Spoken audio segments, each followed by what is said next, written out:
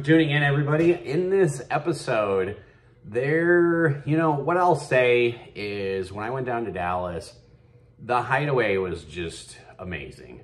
It's really a gym in Dallas. If you're in Dallas playing poker, you really owe it to yourself to check out the Hideaway. Now, I know you might be going to like the poker house in Dallas and their tables are cool because they have wireless chargers, which was pretty cool. But in all seriousness, the Hideaway, just watching these videos, the action was crazy.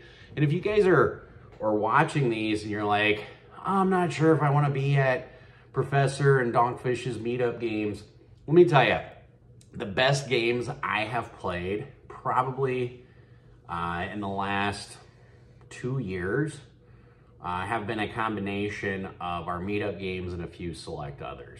But it seems like every single one of our meetup games, the action is just crazy.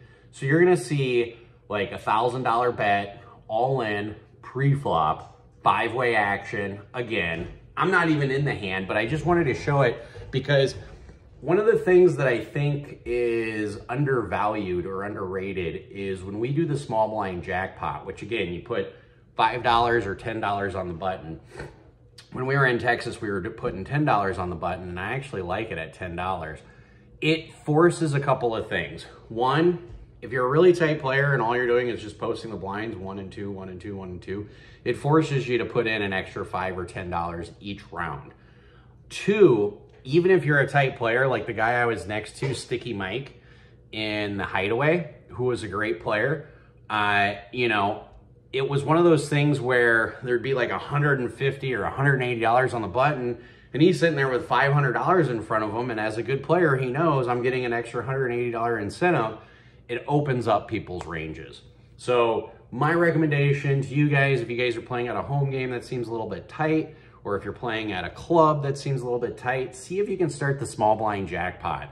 Let's see if we can get that going. I'm just telling you right now, it is lit. It really is. It changes the action. So you're gonna see, again, a couple times where there's pots over, raises over $1,000 pre-flop because there's $100 or $200 on the button. Just absolutely crazy. But in any case, anytime I start editing a video, I don't know where I'm going with it. But looking back at this, yeah, I think next time I go to Texas, I might spend 2 or 3 days at the Hideaway.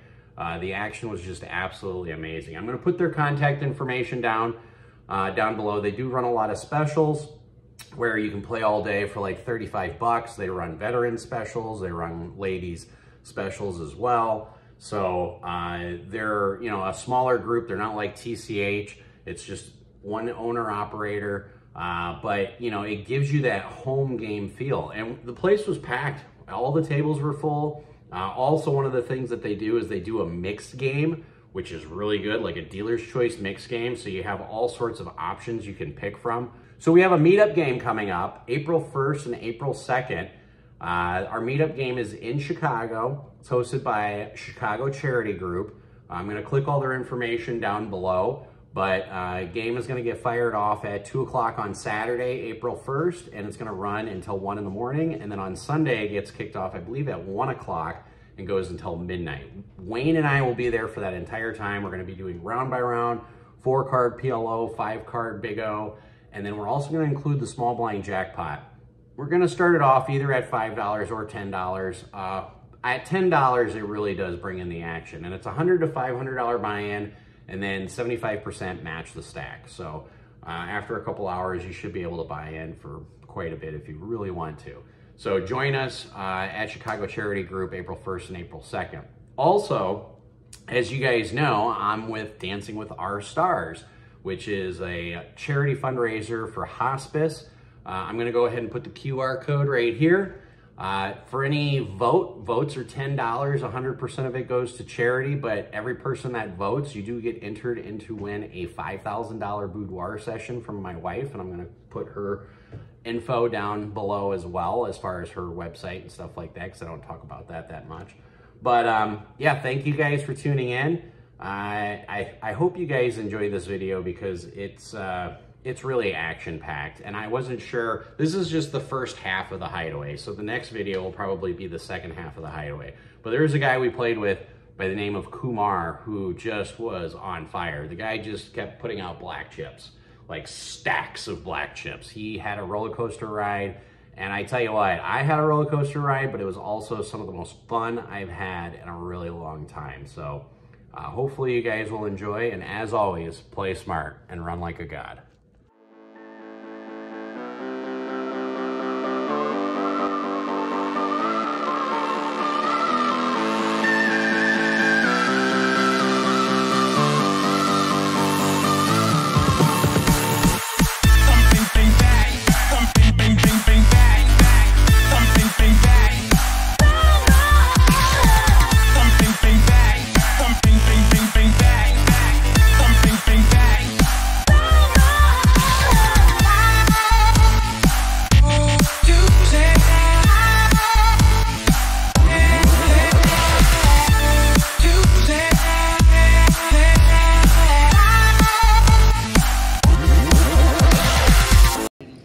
This is why I love Texas. So as you heard right there, this is one of the reasons why I love Texas. It is $980 pre-flop, and we've got four-way action, and we have some dead money in there.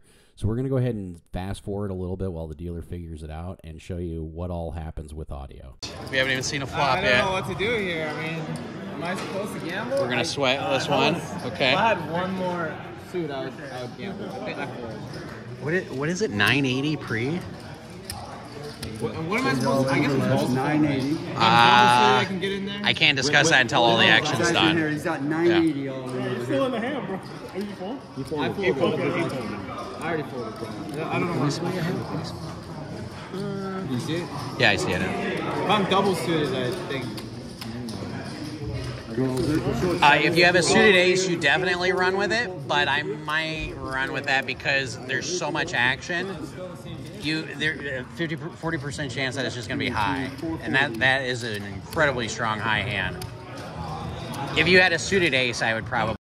Let me know in the comments down below, would you guys have gone all in with ace, king, queen, jack 3 in this crazy game? I'm curious. Now we're just going to fast forward it because the dealer's figuring things out. One thing I will say, the dealers across all of Texas are all amazing. They're so used to dealing such a variety of games that they don't even hesitate when the player tells them that there's new stuff going on. They just roll with it. These dealers are great. So we got ace, deuce, 4, 5, 5. I like that hand too. You almost have a no bust down low. I like it.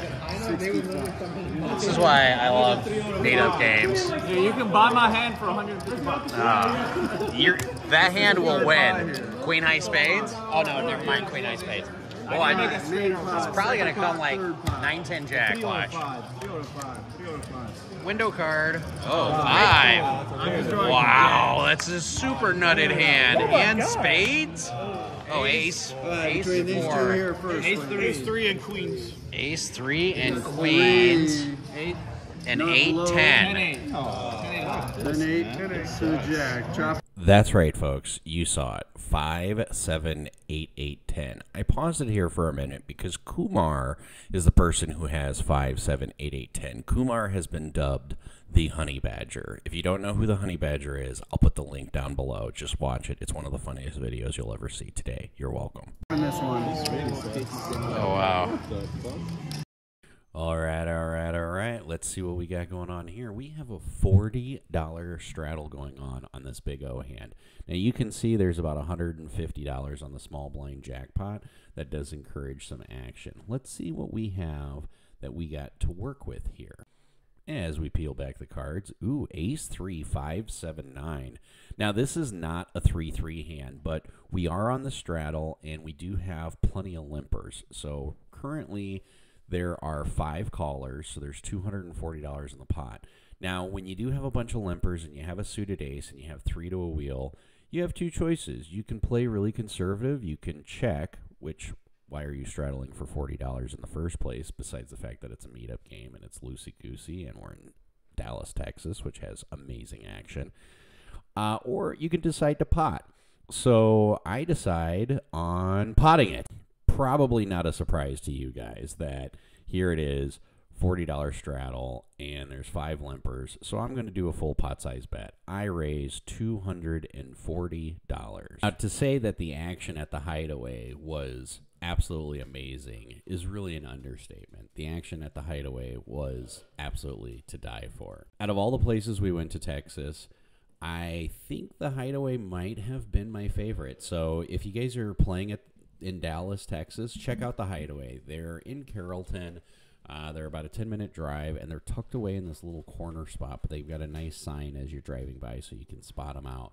But it's a great place to check them out and play. They do a mixed game every single night where dealer gets to call. So in any case, let's get back to the action here. I made it $240. It's on Sticky Mike. Sticky Mike decides to go all in. Now let's talk about this just for a minute. Sticky Mike goes all in for like $630 or $640. It reopens up the pot. The beauty of it reopening up the pot, especially since I have the Maniac image, is other players don't know if I'm just going to repop it. They don't know if I have pocket aces suited or whatever the case may be. We are somewhere in the neighborhood of $3,000 to $4,000 deep. There's 1 or 2 other people who have that amount on the table, and plenty of people who have $1,500 to $2,000. So we are very deep stacked. But I love this move by Sticky Mike. He has a decision to make, whether he needs to run with it or he folds. He decides to run with it. I had a feeling somebody at the table was probably going to be ripping it all in with anywhere between $500 and $800, and we were basically coin flipping. Now, on the flip side, it's only an extra $300 for me to call to win like $700, so I'm getting 3-1 on my money. So I snap call because everybody else folds. Let's see what the flop is. Queen Jack 10 with 2 spades. Oh no, the turn's a 7. Come on, spade. Come on, spade. River's a 5. I turn over 5s and 7s, and I say I've got 2 pair. And Sticky Mike, oh, he turns over jacks and 7s. Nice hand, Sticky Mike. You deserve to win this. But in situations like this, again, when it's only like an extra $300 or $400 for you to call to win a potential, when you're getting 3-1 on your money, it's really a no-brainer, people. Just the card gods decided Sticky Mike was going to win this one, and he deserves it. He was getting beat up pretty good all night, so it's good that he wins this one. Let's see what we got here. It looks like there's a limp for 20. What did I limp with? Oh, my God. So we have a straddle and a double straddle.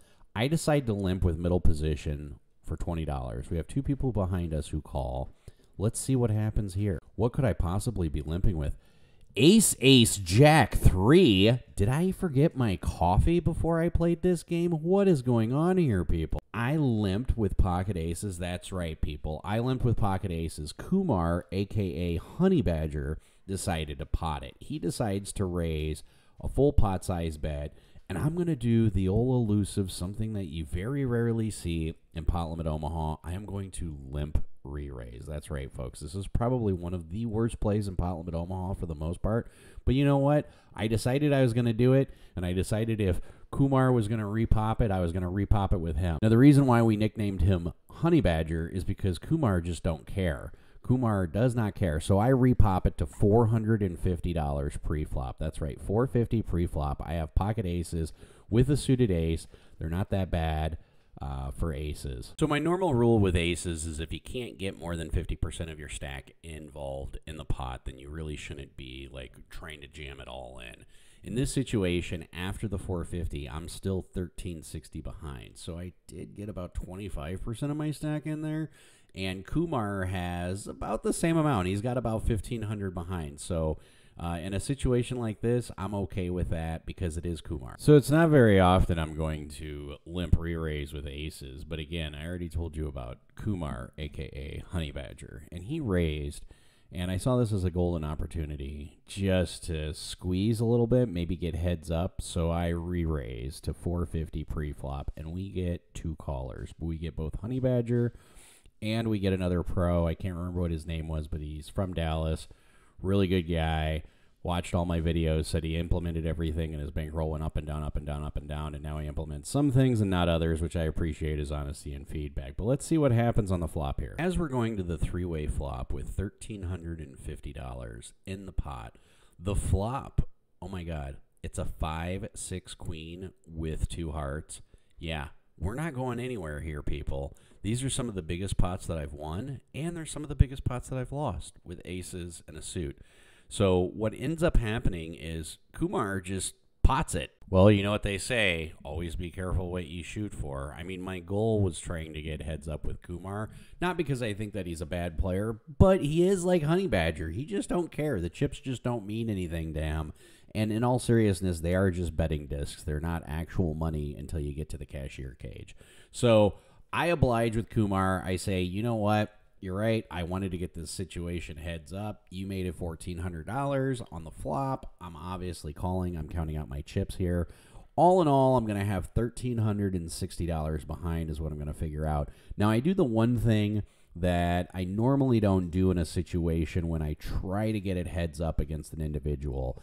I ask him if he wants to run it once or twice, and Honey Badger says, let's go ahead and run it twice, which means he's probably on a draw too. Let's see what the run out is. We're all in for 1360. We decide to run it twice. I show aces with a heart. First run out looks like, oh, we get a heart on the river. Dealer tries killing the deck, and I tell the dealer, don't kill the deck, don't kill the deck. We're running it twice. After all, we agreed to run it twice. And the second run out, we got a black 9 and a black 10. I'm like, I've got aces and I've got hearts. And Honey Badger decides to show me what he has. He has 7, 8, 9, 10. So he has a straight. We're going to end up chopping this one. For whatever reason, every time I've been running it twice lately, I win the first time, lose the second time. It's to lower variance, and, you know, if I'm stuck in a game, I'm less likely to run it twice. If I'm ahead, I'm more likely to run it twice. That's just my own personal preference, and I've talked about this in my videos before. Let me know what you guys think. How often do you guys like running it twice, and why do you like running it twice? Tell me what you say, what you think in the comments below. So here comes an interesting hand here.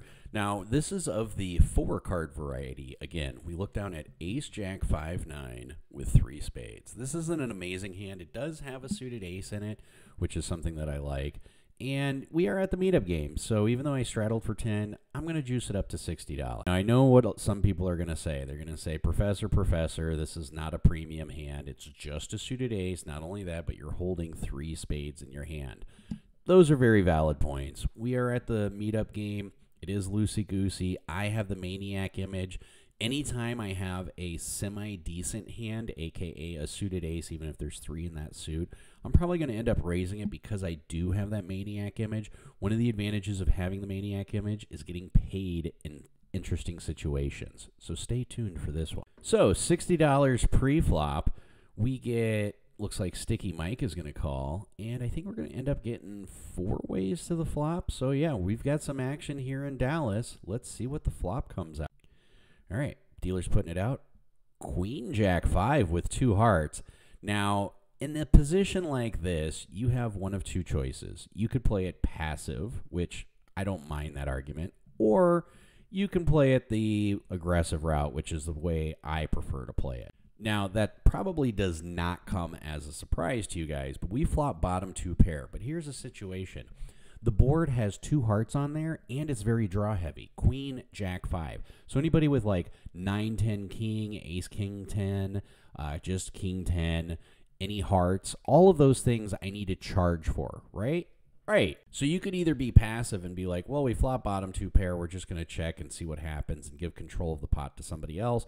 Or you can do the less popular route and say, I flop bottom 2 pair, and there's a couple of callers. Looks like we went 6 ways to the flop. I am going to say, do a go-away bet and a feeler bet. I bet $160. It's about a half-size pot bet. Now, it's important when you're doing these bets that you mix in your super nutted bets with the same type of drawing bets. So, for example, if I had a set of queens here, I'd still bet 160. If I had the nut heart draw, I would still bet 160. I have bottom 2 pair. I decide to still bet 160. Here's the beautiful thing about betting something like that and only ending up with 1 or 2 callers. You end up finding out that people are probably on a draw because that's what we got. We got 2 callers, and the turn comes a 6. Now the board is even more wet, more draw heavy. Now we're 3 ways to the turn. Now I'm going to dive into this hand just a little bit more than I normally do, and the reason why is because what is so strong on the board that they're just flat calling that they're not raising with? Let's take a moment and talk about that. They could easily have pocket queens and they're just trapping. Congrats to them. They could have pocket jacks and pocket 5s, even though we are blocking that. Congrats to them. They could have queen jack, or they could have queen 5, and that's possible as well. Chances are, though, when they flat, all they have is a draw. They probably have hearts, and the other one probably has a straight draw. So now at this point, I determine that bottom 2 pair in Pot Limit Omaha is not a hand that you usually want to rip it with, but I decide at this point in time, bottom 2 pair is probably good. After all, one of the players I am up against is Honey Badger, so I do a full pot size bet. I'm like, all right, I have to charge the absolute maximum for all draws here. Honey Badger is never going to fold a draw because Honey Badgers just don't care. So the first opponent, when I bet $850, full pot size bet, mucks it. The second opponent, a.k.a. Honey Badger, says, all right, let's go to the river, Josh. So here we go, onwards to the river. Let's see what that river is. Lo and behold, oh, it's a jack. Now all of a sudden we have to go from targeting draws to trying to get the most amount of value out of our hand. We don't have a super strong full house. I mean, if the guy did have 5s, pocket 5s, that's just a really sick cooler and a sick run out. If he turned a set of 6s, that's really sick. So now we have to say, instead of charging draws, we want to get value. What can we bet to get value from like ace queen, pocket aces, ace queen 10, you know, something that had top pair with a straight draw, maybe like the ace of hearts with the queen. I mean, there's $2,400 in the pot, so we need to really bet down in order to get some value. Now, if you're first starting off playing Pot Limit Omaha and you make your hand, this is where a lot of people make a mistake, where they'll just bet full pot size or they'll just go all in.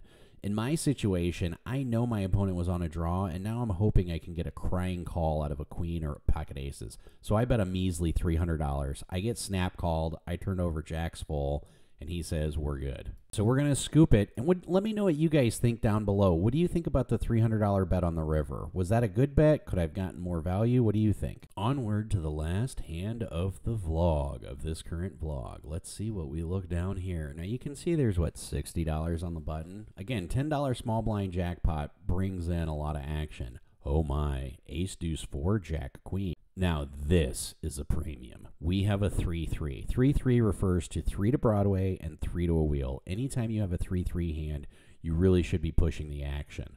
Let's talk about that just for a second. The reason why you should be pushing the action on a 3-3 hand, especially even though we have 4 clubs, obviously we're not drawing the clubs, is the hands that you could be up against that you're behind are very few combinations. For example, if somebody has ace king deuce, you're going to be behind a little bit. If somebody has ace king deuce 3, you're going to be behind a little bit. But that's really the only hands that you're behind. Yes, you're going to be behind ace ace deuce, ace ace 3, ace ace 4. I understand all those things. But generally speaking, out of 5 cards, that's really hard for people to have those 3 card combinations.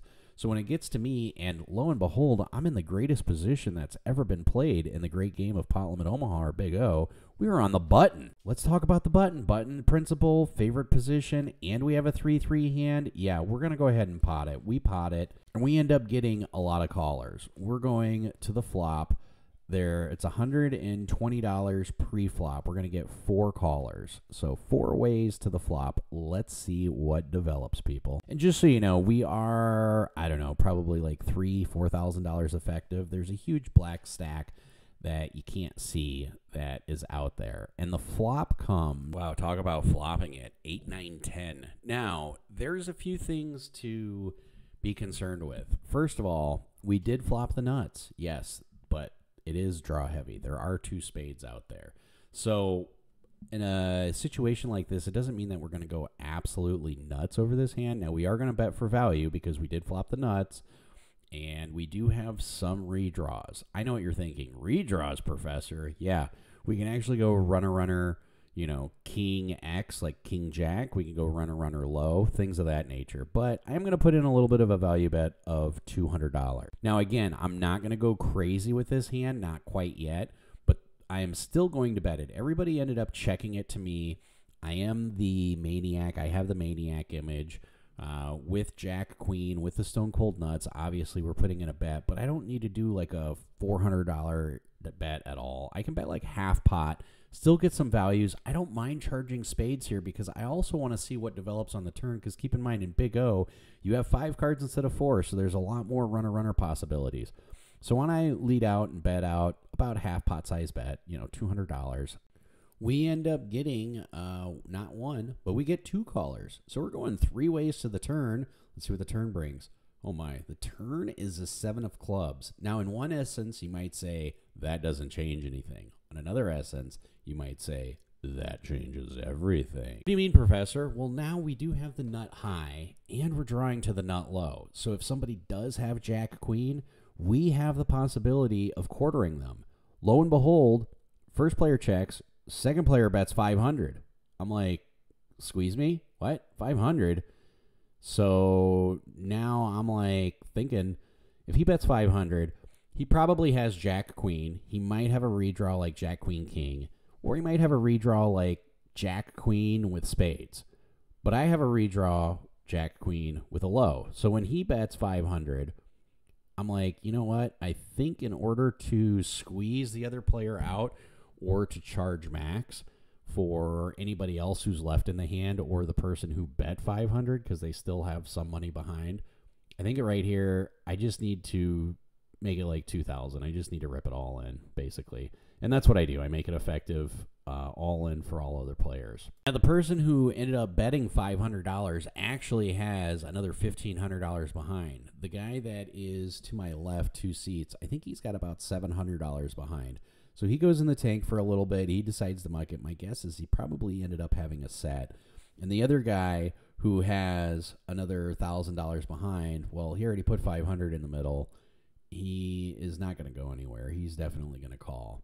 I'd be shocked if he put in 500 and mucked. He ends up calling, and we go to a run out, and bink! We hit a low. We hit a 5. I turn over nut. He turns over Jack Queen with nut spades. So we were free rolling each other. This is just the good side of variance working on our side. So we end up scooping this one, or not scooping, getting 3/4 of this one. Ends up being a nice size pot for us.